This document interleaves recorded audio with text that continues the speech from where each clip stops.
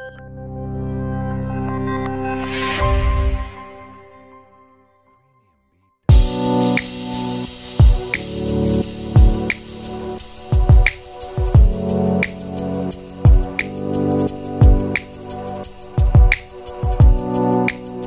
have limited resources, you want to be able to use those resources and maximise the opportunity to use those in the most opportune way. And so you need to be able to know where that is and how that is. Without data, without being able to access data and be able to trend and monitor and measure, etc., you're basically just working by guesswork. I think again, to add to that, to enrich our data, so with all our incident data that we have and profiling that data, step into other data sources out there like segmentation, lifestyle data, and overlaying that with our incident data, we've got a really clear picture on who are our risks in the community, who is at risk, so we can better identify who they are, where they are, and better ways to communicate with them or have treatment options to better engage with them rather than a broad approach that previously we have in emergency services that one approach doesn't fit all. So yeah, it enhances our ability. The challenge is meeting the expectation of the community as far as the quality of what that they would like us to deliver. But the challenge is also a very good benefit, and for us, we do our business better. We can now warn people sooner about events. We have a better understanding about the potential impact of events.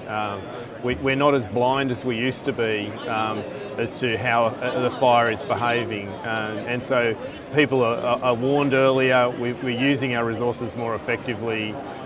We're being able to suppress a much larger number of fires, and we're more effective in containing fires that, by using this data and this information. I think that one of the issues is that we don't have it in our curriculum right now. We're not hiring data scientists or people with a data or computer science background in any position because the firefighting is a layman's job. And for good reasons. I mean, you don't want to fill up a fire engine with data scientists. Please don't. But to have a couple of them around in your service is really important. To understand the job, who fight fires, who've been out there in the fields, that is important. And I think that people start to understand it, but I'm not sure that everybody understands the magnitude of things to come.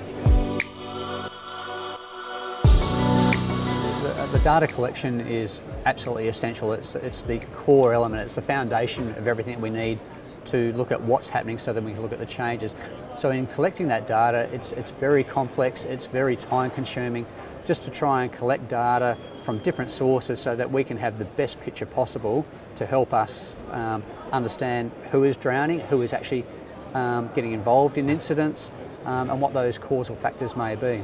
So because I was a practitioner as well as a researcher, I was really well placed to be able to, if you like, demonstrate to people the value of what we were doing and how it would apply. So I was part of the team that rewrote our national operational guidance for incident command, which is our national doctrine, like your AIMS, for example.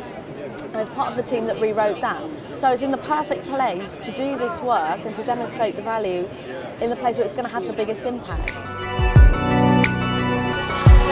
One of the problems with government is that the lack of development speed, the lack of agility, which in turn is probably in place because of all sort of tendering processes. So you have to write specifications on about the color and the size of fonts and stuff like that. And you cannot change it quickly. And that is, well, we have to think about how we do that. If you build a fire truck, you got like 12 months to think about it. But if you build software, you know, you should do it every 3 weeks. But you don't want to do a tendering process every 3 weeks. Not enough defenders would actually come in. So we have to think about how we're going to implement things like that within development of tools, data tools within the fire service.